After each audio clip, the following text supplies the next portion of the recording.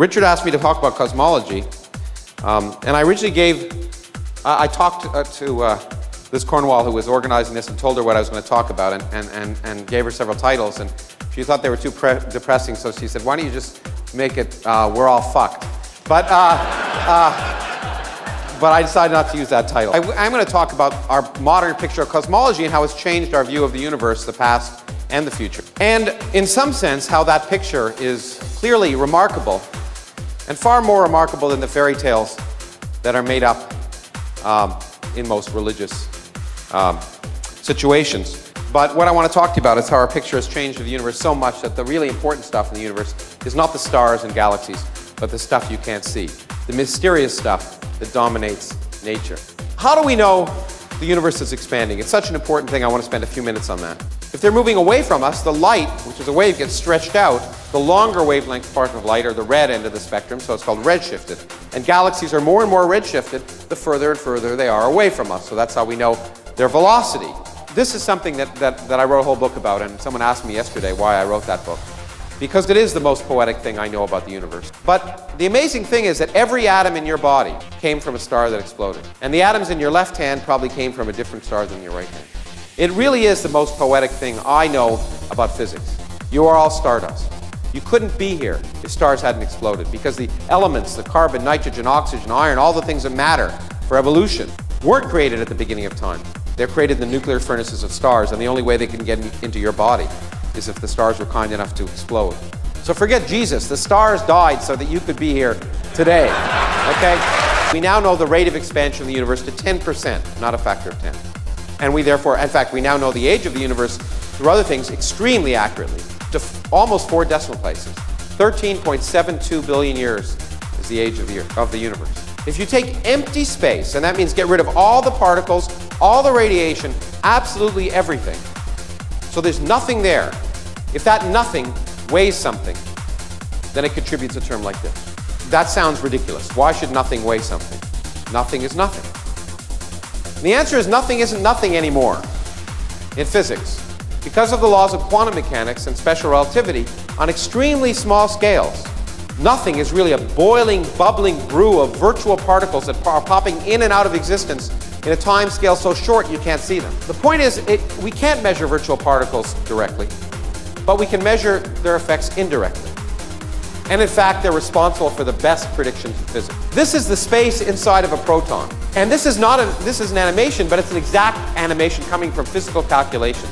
This is what the space looks like. How do we know that? Well, there are a lot of reasons, but one of the things are, it turns out most of the mass of the proton comes not from the quarks within a proton, but from the empty space between the quarks. These fields popping in and out of existence produce about 90% of the mass of a proton.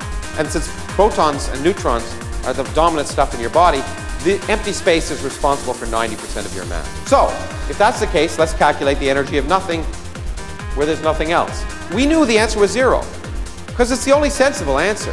So we knew the answer. We didn't know what the symmetry was, but we knew the answer was 0. And science is empirical. Knowing the answer means nothing. Testing your knowledge means everything. We can use gravity to weigh the universe, including the weight of empty space. General relativity tells us that space is curved, and therefore the universe can be one of 3 different geometries: open, closed, or flat. Weighing the universe tells us what the curvature of the universe is, and that's why we want to weigh it. About 50 times as much mass in this system, and in all systems we can measure, comes from stuff that doesn't shine. And physicists, with their linguistic perspicacity, have called it dark matter. And we now understand that 90% of the mass of galaxies and clusters, including our own Milky Way galaxy, is made of stuff that doesn't shine. We know how many protons and neutrons there are in the universe. We can actually measure that. And there aren't enough to make up all this dark matter. We now know the universe has only 1/3 the amount of matter to make it flat. The problem is that theorists like me knew the answer. The universe must be flat. Why? Well, there are 2 reasons. There's the one I normally say, which is it's the only mathematically beautiful universe. But there's another reason I don't usually talk about, but I'll talk about here.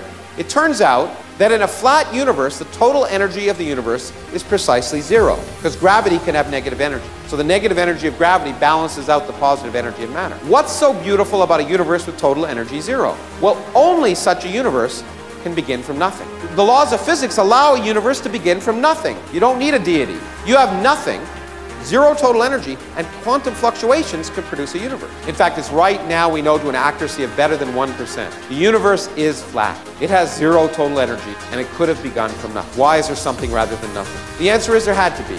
If you have nothing in quantum mechanics, you'll always get something. It's that simple. There's only 30% of the stuff in the universe needed to make it flat. Where's that other 70%? Well, if you put energy in empty space, so empty space weighs something, that would cause the expansion of the universe not to slow down over time, but to speed up over time. And if just for fun one believed it was speeding up and asked how much energy would you have to put in empty space to make it speed up by the amount we measure it, it's exactly the amount we are missing. Everything holds together. Our new picture of cosmology is that we live in a universe dominated by nothing.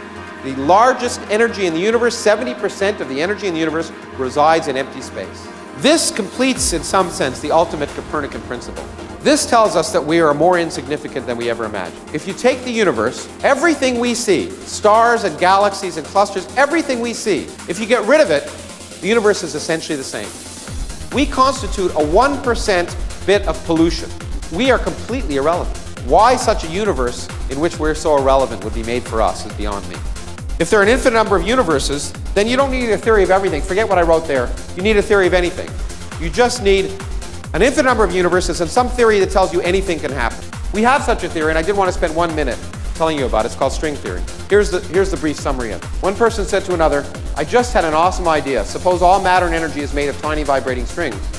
The second guy says, okay, what would that imply? And the first guy says, I don't know. So that's a history of string theory in the last 25 years. We should realize that there's more we don't understand about the universe than we do. And I want to give you an example of this. The far future. What's going to happen in the far future? Remember, 100 years ago, we thought we lived in a static, eternal universe. For civilizations that live in the far future, what will they see? Well, the universe is accelerating. That means all the distant galaxies are getting carried away from us, and eventually they'll move away from us faster than the speed of light. They will disappear. The longer we wait, the less we will see. In 100 billion years, any observers on civilizations evolving around those stars will see nothing except for our galaxy.